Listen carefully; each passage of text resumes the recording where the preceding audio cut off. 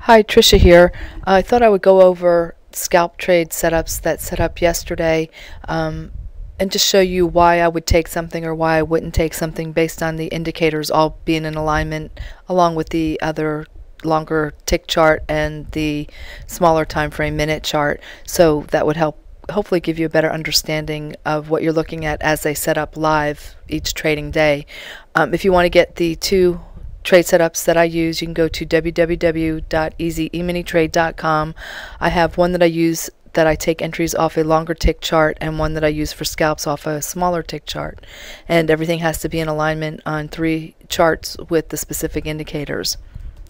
So with that said, this is a scalp trade that's set up about 9:43 yesterday morning, and you would pass on this because the trending indicator is below 20. So my criteria is if it's not above 20, then I pass. And of course, once I look at that, then I look at my other indicators to make sure everything is in alignment.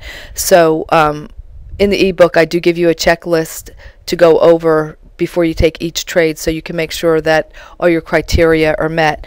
Now, some people might decide to eliminate one of the criteria or indicators, so they might get a few more entries, and that's fine. Whatever is going to work for you and help you be successful as a trader, that's fine, but that's something that you would have to define before you get in a trade. You don't want to be in the trade and then decide, well, I'm not going to watch that indicator anymore. You have to decide that before you ever take a trade and make that part of your plan. Otherwise, then you're just trading haphazardly again without a specific plan. So this one we would pass because, like I said, the trending indicator at the bottom of the screen there is below 20.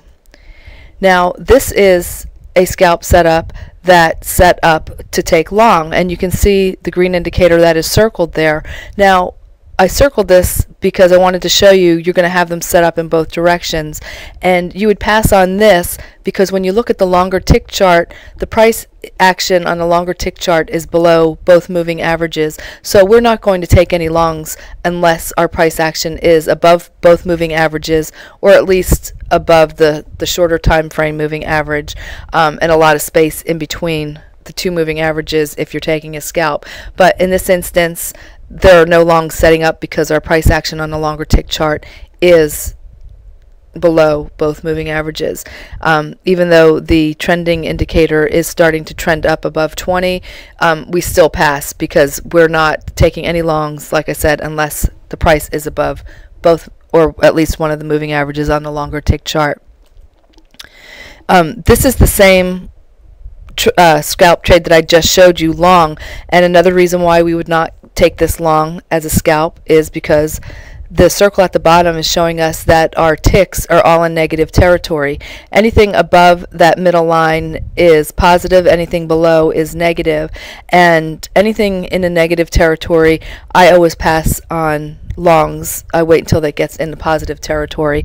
So that's just a way, all these indicators taken together in the big scheme of things, looking at the whole picture, is going to help you take quality trades, and hopefully have them go in the direction that you anticipate. If you just are using one indicator, typically that can go either way, either for or against, without much really high odds. And I use a bunch of indicators with the 3 charts, and that is going to give me higher odds of a trade going in my direction. As I've said before, I do pass on a lot of trades that would have worked out, but it's not following my plan. There are lots of trades that could work out, but if you don't have a reason why you're getting in, how are you going to repeat that? How are you going to keep repeating getting in, winning trades and being profitable? Because something can just as easily go against you if you're not trading with a specific plan and mindset. This is I'm going to show you 2 scalp trades that set up, one at probably about 11 minutes after 10, and the other one at about 10:15, 10:16. Now both these scalps set up on the scalp indicator, but if you look at the circle down below, you can see that the trending indicator is below 20. So I'm going to pass on those. Those are trades that I'm not going to take. Also, you can see my indicator with the arrows, the stochastic, both of those are already in oversold territory. I don't mind taking something if it's just crossing into oversold territory if I'm going short, but I would have to have divergence. I wouldn't take something in oversold territory just to take it short. I like to see it coming from the overbought area to go short, or at least just crossing over into oversold from a divergence. Now this is a long scalp that's set up about 1024, 1025, and this is the arrow on the left that you'll see there.